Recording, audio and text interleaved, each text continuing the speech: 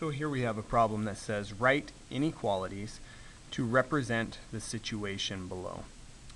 The first part says to be eligible for financial aid, a student must earn less than $25,000 per year. Now, normally this per is a real telling word right here that indicates a variable. But in the next part of the instruction it says use S to represent the yearly earnings in dollars of a student eligible for financial aid. So this is telling us that S represents the amount per year that they earn.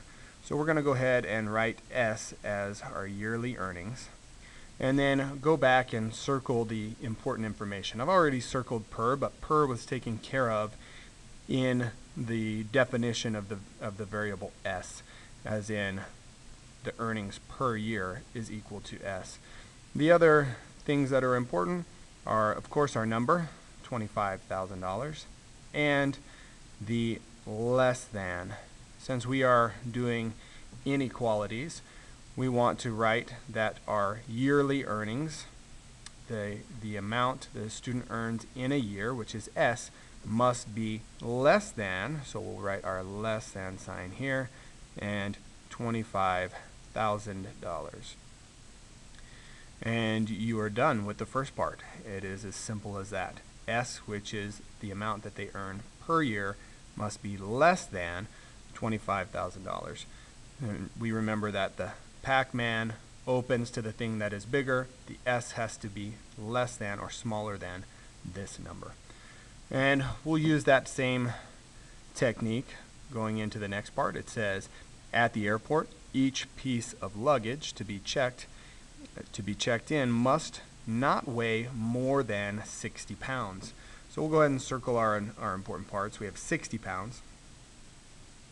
And then this might get a little tricky, but we just have to understand what it's trying to say. Must not weigh more than. So when it says not more than, we know that the luggage must be less than or equal to 60 pounds. It says it can't weigh more than. It doesn't say that it can't equal 60 pounds. This says it can't weigh more than 60 pounds. So the luggage can weigh up to 60 pounds or anything less than. And it says use the W to represent the weight in pounds of a piece of luggage that can be checked. So the weight of the luggage can be less than or equal to 60 pounds, but not greater than.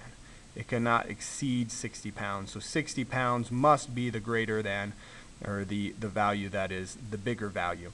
The W can, or the weight of the luggage can be less than 60 pounds, and it can be up to 60 pounds, but not more than 60 pounds. And we are done.